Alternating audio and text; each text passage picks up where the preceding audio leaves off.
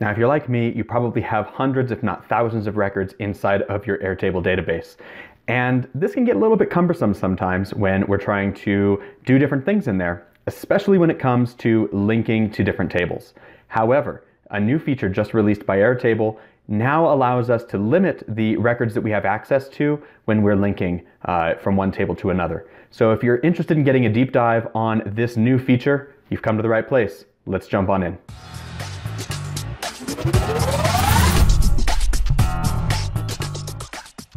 Hi, my name is Gareth Pronovost. I'm the owner of Gap Consulting, where we build robust automated solutions inside of Airtable.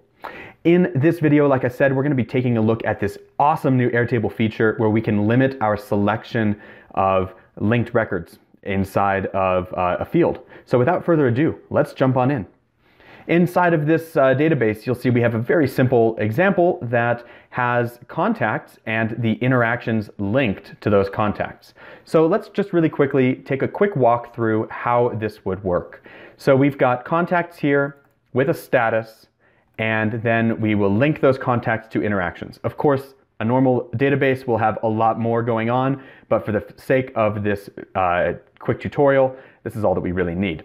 Now, in terms of status, let's pick a status example. Let's have leads and let's have clients. So, when people first come into our CRM, they'll be categorized as a lead. And after that, if we've nurtured that relationship and they decide to buy from us, then we'll call them clients for this example. So every single one of these different contacts in here is going to have a status, one or the other, right? All right, so there we go. Everyone now has a status assigned to them.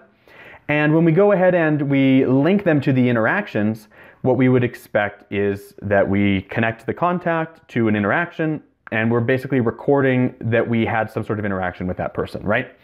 So let's go ahead and build one out. You'll see that I've already set up an interaction ID here, which automatically populates with today's date.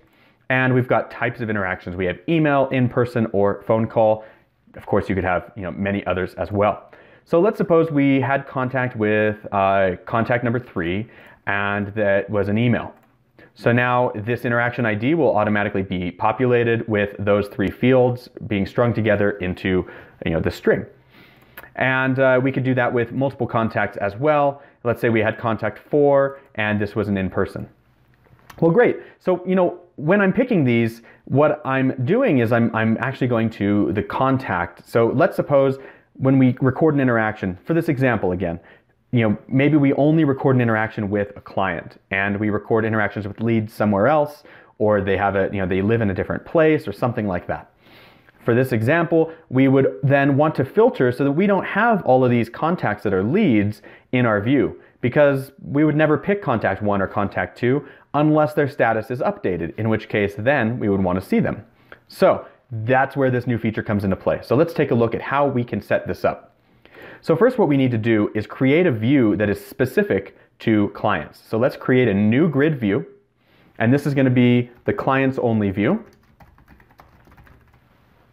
And we're going to apply a filter, easy enough, to that status, and we're going to only look at clients. So you see just within a few mouse clicks, we've already eliminated everyone from our view that is a lead. Now they're still here, they're just not being shown here on this particular view.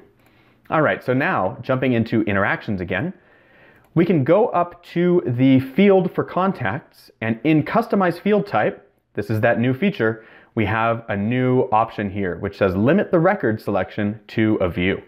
If I click this, it now gives me the option of what view I want to see. And I can say I want to see the clients only view. Let's go ahead and save that and take a look at what happens now. When I click someone to add, you'll see that I'm only given those options for folks who have that status clients, because we've already determined that view on the other table, on the contacts table. So really quickly and easily, now I'm able to get a streamlined vision of the different records that I have available to link to here.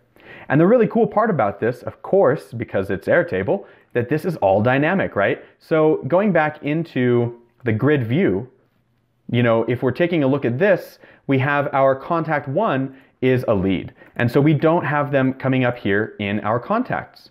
But if I change their status to clients, now suddenly they will be accessible here.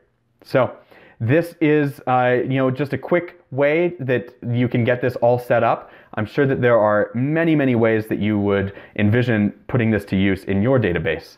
And perhaps one of the most exciting is when we have a form view. If we have this, let's go ahead and open up this form as an example.